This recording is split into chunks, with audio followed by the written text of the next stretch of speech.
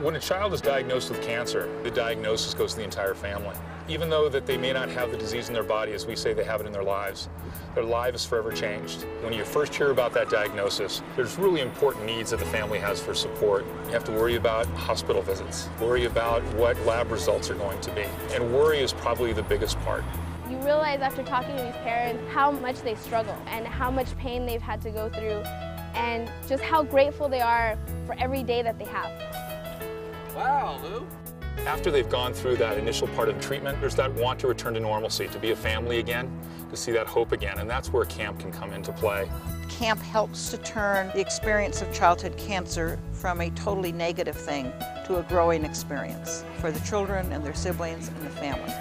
And not in any way to negate the research that goes on trying to cure it and all the effort that's put into the medical and nursing care of these children as patients. We care for them as people. Right after respirated. Not only as a camper, but as a volunteer, we have a mission. We drive that to our kids, and we help them with social competencies and self-reliance, independence, support, and we help them become better people outside of camp. This camp is a great experience, and it's really helped me overcome my disability and being a cancer patient. It helped me think that, oh, I am just like everybody else. It gave me that sort of mindset. Camp really helped me a lot because it was really hard to talk to anybody in my family about what I went through or any of my friends, but at camp I was able to meet siblings and also patients who had been through the same things I had been through. So I was able to open up and talk to people. There are hundreds of stories like that of children who really regain their childhood and regain the sense of I'm a worthwhile person. So that's sportsmanship. We're going to ask that everyone do that. Our goal at camp is to help children be stronger people, both physically and intellectually and emotionally, more able than when they came to camp. Much good, really good. I love to volunteer at camp. Some of the kids that come here, you wouldn't believe how close they have brushed with death many a time. And to see them out here running around, having a normal life, it's one of the beautiful gifts that you see. This is as important a therapy for the child as any of the medical therapies we give them. The whole psychological benefit of being able to be here, to be with normal children, to have a normal life is so beneficial. Our kids come back from camp just doing tremendously. They're enthusiastic. They have benefited so much from this. It's awesome because you get to help people who need help and you get to play around, mess around, and you get to learn a lot. I've had experiences I never thought I would have had except here. And the medical care here is extraordinary. We have doctors and nurses from all the hospitals that take care of their children. We're familiar with their special needs, and we can focus right in on those. Now, we don't say anything about their disease in front of anybody else, but we know what's going on with them, and when we have them in the room and examining them, we take those things in mind and take care of them. But we really try to emphasize them having a normal time and being a normal child here. Summer camp is a 7-day experience for the children. They are invited into cabins. Cabin groups have caring adults with 6 to 10 children, all about their same age. Some are patients, some are siblings. Some are going right through the middle of their treatment.